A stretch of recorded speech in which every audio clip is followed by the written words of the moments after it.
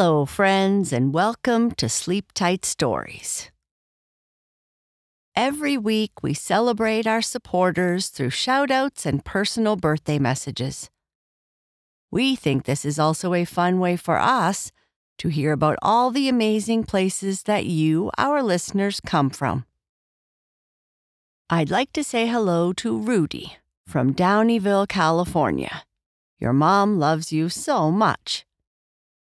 And hello and congratulations, Mira, on your graduation from kindergarten. Mummy Khalud and Daddy Tariq love you more than you can imagine.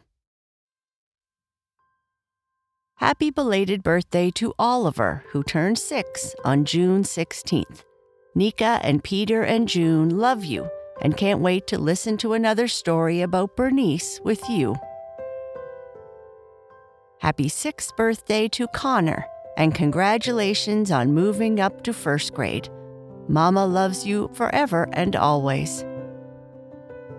Happy birthday to Claire, who is turning 5 years old on June 17th. From Mom, Dad, and your big sister Sadie. Happy birthday to Leon from Sydney, Australia, who is turning 6 on June 17th. Mummy and Daddy love you very much. Happy 5th birthday to Redford on June 18th. Love Mom and Dad. Your love of stories fills their hearts with joy. You'll write many of your own soon. Happy birthday to Camille in Victoria, BC, who is turning 8 on June 18th. Honey, Daddy, and Mummy love you very, very much. Happy birthday to Nate, who is turning 8 on June 20th. Love Hannah, Mom, and Dad. Happy birthday to Josie Quinn from Orlando, Florida, who is turning 6 on June 21st. From your Mom, Dad, and big brother Rowan. Happy birthday to Arthur, who is turning 5 on June 21st. Mummy and Daddy love you so much. Happy 6th birthday to Rio. Mummy loves you so much. You are the best son.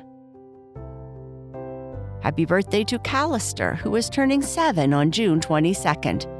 Mommy and Daddy love you so much and are so proud of you for finishing the 1st grade. Happy birthday to Teddy Shimmick, who has a birthday on June 22nd. Happy birthday to Emma, who is turning 12 on June 22nd. Happy birthday to Katie in East Norriton, Pennsylvania, who is turning 7 on June 22nd. Mama, Dee Dee, and Connell love you very much. And happy birthday to Clark, my better half, who also has a birthday on June 22nd. Happy birthday to you all. To reserve your special shout-out, please visit sleeptightstories.org/support. We can't wait to celebrate with you. Now on to our story.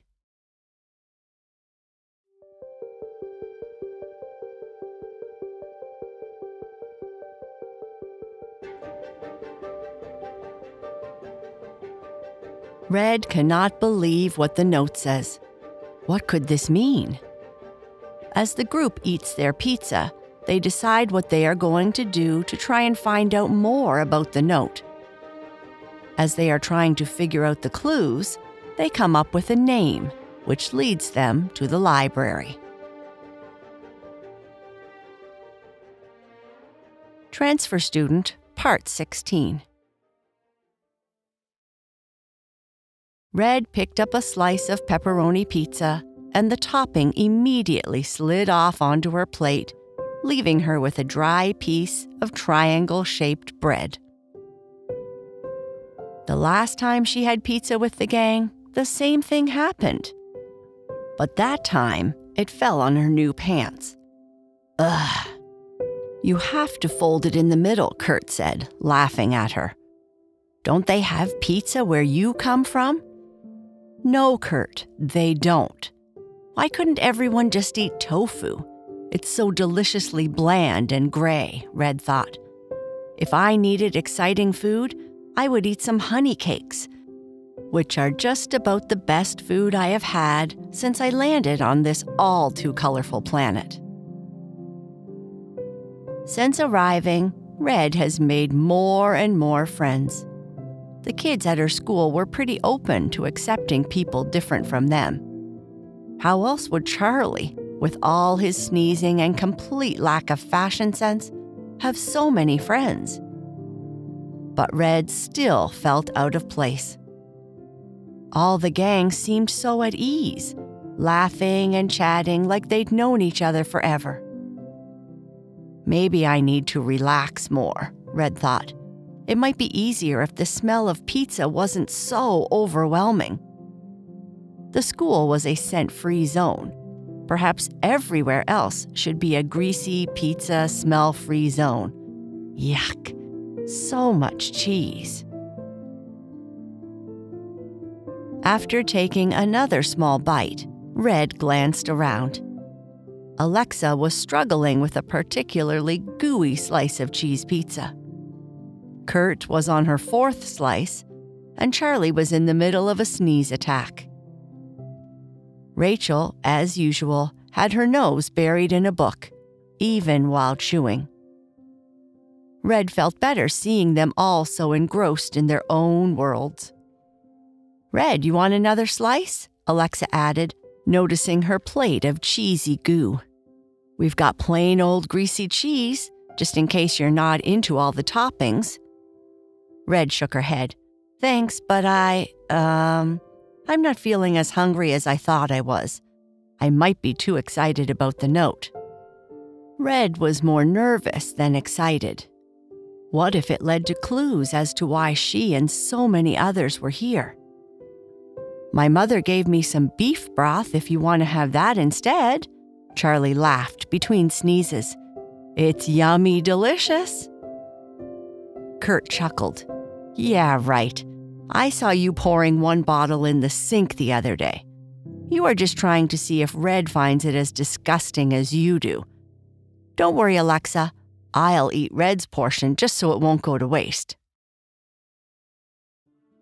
"It's a mystery to me as to where all the food you eat goes to," Charlie said, with tomato sauce all over his face.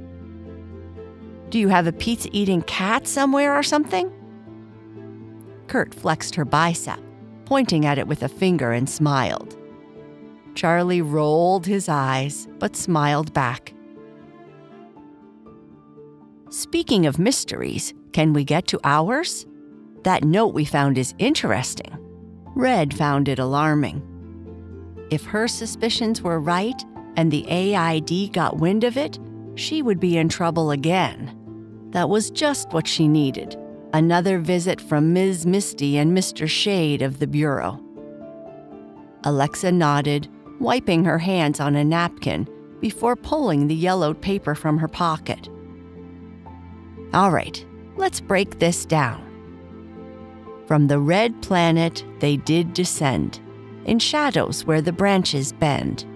Seek the place where stars align. Proof awaits in Earth's design." "Red planet must be Mars," Rachel said, looking up from her book. "So we're dealing with something Mars-related?" Charlie snorted. "Mars? Really? Next you'll tell me we'll find little green men." Rachel rolled her eyes. "Not little green men, but maybe something left by them, or related to that. We need to take this seriously if we want to solve it." "I'm all for taking our mystery seriously, but let's not start expecting to find something left by aliens," Kurt said, laughing. "What it sounds like to me is a wonderful gag." "Yeah, I agree, but we should continue," Red said. "Okay, let's break it down," Rachel suggested, pushing her glasses up. First line, "From the red planet they did descend." Mars, easy. Second line, "In shadows where the branches bend," Alexa continued. "I'm thinking a place with big bendy trees. Remember that old oak in the park?" The one that looks like it belongs in an old horror movie? Kurt asked, munching on another slice. Yeah, I know the one. Exactly, Alexa nodded. Now, seek the place where stars align. That has to be the observatory, right? Where else do stars align? That makes sense, Red said. Is there one nearby? Dr. Hart's old observatory is close, Charlie said. And proof awaits in Earth's design, Rachel said thoughtfully. Something hidden in the ground, maybe? Or in the observatory itself, Charlie added. We need more info on this Dr. Hart. What if she left more clues? I could use my phone to search. Not everything is online, Rachel pointed out, especially old stuff. We should check out the library. They might have old records or something about Dr. Hart. Rachel nodded. Good idea. Plus, it's a good excuse to get out of the house and away from screens. I never thought I'd hear you say that, Alexa teased. Miss Bookworm wants to leave the house. Well, when the internet fails, books prevail, Rachel retorted with a smirk. Let's finish up here and head out, Red suggested. The library should be pretty quiet on a Saturday afternoon. As the gang polished off the last of the pizza, the group began gathering their things. Kurt grabbed an apple for the road, still hungry despite the pizza. Always thinking ahead, Charlie said, shaking his head. Hey, I need my snacks, Kurt replied with a grin. Alexa led the way as they left her house. The library was just a short walk away, and the conversation shifted from the mystery to the amount of yucky stuff that must be produced by Charlie's nose every day. Do you ever get dehydrated? Kurt said, laughing. All that mucus. I can suggest a good electrolyte drink if you'd like. You better watch out. I feel a sneeze coming on and you are pretty close, Charlie said, trying to tease Kurt back, but falling flat as usual. The gang arrived at the library, an old building in need of some serious updating. It's an interesting-looking place, but having a pad is so much easier, Red thought. As they entered, the cool, musty smell of books greeted them, causing Charlie to sneeze. Okay, gang, Alexa whispered, clapping her hands. Let's get to work. Dr. Hart's secrets won't uncover themselves. The library was quieter than usual, the kind of silence that makes you want to whisper, even when no one else is around. Red couldn't understand why libraries were always so quiet. Shouldn't we be happy to learn? While there were many places on Mars that were very quiet, places of learning were not one of them. The gang split up to cover more ground, with Rachel, Alexa, and Charlie diving into the archives. At the same time, Red headed to the biography section. Kurt, of course, found a comfortable corner with a stack of sports magazines.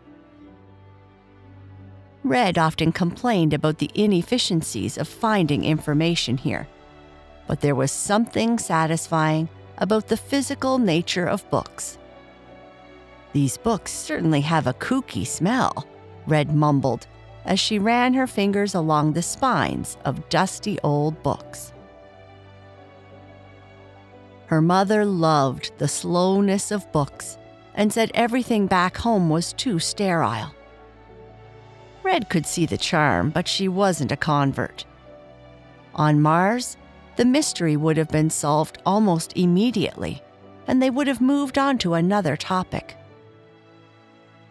Evelyn Hart, Red muttered, scanning the shelves. Aha, here we go. Red pulled out a thick, leather-bound volume titled Pioneers of Astronomy. Flipping through the index, she found her name listed under a chapter called Controversial Figures. She took the book to a table and started reading. About 20 minutes later, Rachel came over, carrying a hefty stack of newspapers and magazines. I found some old newspaper articles about Dr. Hart. She was quite the character.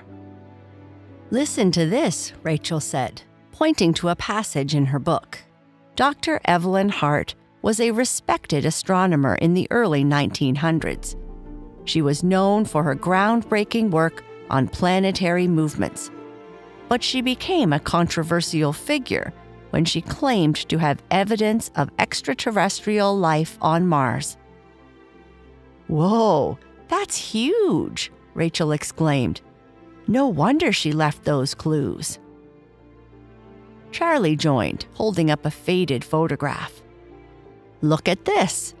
It's Dr. Hart with her telescope. The caption says it was taken at the observatory in 1912, right around the time she made her claims." Alexa came over with a bundle of papers. "Guys, I found her journal entries. They're in the special collections room. We need permission to access them, but the librarian said we can read the copies." They all gathered around as Alexa spread the photocopies on the table. The handwriting was neat but hurried, as if Dr. Hart had been writing down her thoughts as quickly as they came. "March 15th, 1912, Rachel read aloud. "Tonight, I observed unusual lights over the Martian surface. They moved in patterns that suggest intelligent control. I must investigate further." April 3rd, 1912, Charlie continued. "I have constructed a device to communicate with these beings. I believe they are aware of my presence. I fear ridicule, but the truth must be known. Look at this one," pointing to an entry from June 1912. "I have buried the evidence in the garden of the observatory. If anyone finds this, know that I spoke the truth. The proof of Martian existence lies beneath the stars." "That's it," Rachel said, her eyes wide with excitement. "We have to go to the observatory. That's where she hid the evidence." Kurt finally sauntered over, a sports magazine still in hand. "So, did you guys find anything interesting?" "Just the proof of Martian existence," Alexa said, rolling her eyes. "No big deal." Kurt raised an eyebrow. "Seriously?" Charlie filled her in on what they found. "Oh, come on. How is it that I am the only rational one here? How could she even see anything on Mars way back in ancient times? You guys are going to be disappointed if you think this is anything other than a gag," Kurt said with a laugh.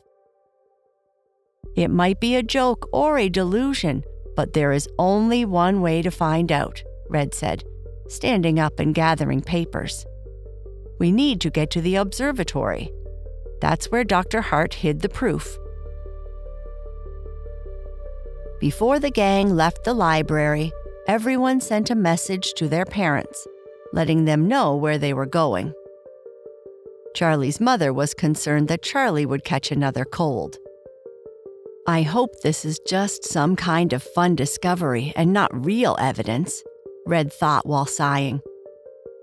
"All right, since we all have permission, let's head to the observatory," Alexa said, leading the way. "It's not far from here." As they walked, Rachel, glasses on the tip of her nose, kept flipping through the photocopies of Dr. Hart's journal entries. "I can't believe she wrote all this down. She really believed she found something on Mars." "Or she was just bored," Kurt interjected. "Yeah, but remember, this was the early 1900s, Charlie pointed out. They didn't have the technology we have now. What if she saw something she couldn't explain with the tools available back then?" Or what if it was all just a big joke? Kurt suggested, opening up a protein bar to eat. I mean, people have always been fascinated with aliens. Maybe Dr. Hart was just having a bit of fun. Or maybe she wanted to teach future generations about the importance of curiosity and exploration, Rachel added. Even if she didn't find real proof, she might have wanted to inspire others to keep looking. That's a good point, Charlie said. She was an astronomer. Her life was dedicated to studying the stars and planets. Maybe this was her way of keeping that passion alive, even after she was gone. They soon reached the edge of the park, where the silhouette of the old observatory loomed ahead. Red thought it looked like some kind of uncared-for antique. The dome was partially rusted, and vines crept up the sides, making it look unused. Wow, it's kind of creepy, Charlie said, shivering a little. Perfect place for hiding evidence, I guess. Is it still being used? Red wondered aloud. Alexa pushed open the gate, which creaked loudly. Come on, let's get inside before it gets too dark. They made their way up the gravel path toward the observatory's door, which wasn't locked. Walking inside, the interior was dusty and filled with old equipment and books. It smelled like a mix of aged paper and metal. Rachel's flashlight illuminated a series of star charts pinned to the walls, and an old telescope pointed skyward in the center of the room. So, where do we start? Kurt asked, looking around. We need to find the garden Dr. Hart mentioned in her journal, Alexa said. She said she buried the evidence there. Red was nervous. What's the worst they could find? A functioning pad? The gang walked through the observatory, eventually finding a door that led outside to a small, overgrown garden.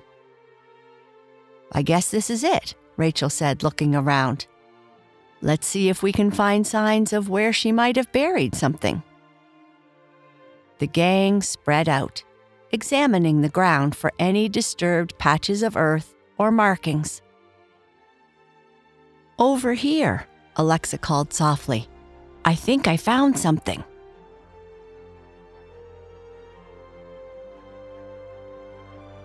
And that is the end of this part. Good night. Sleep tight.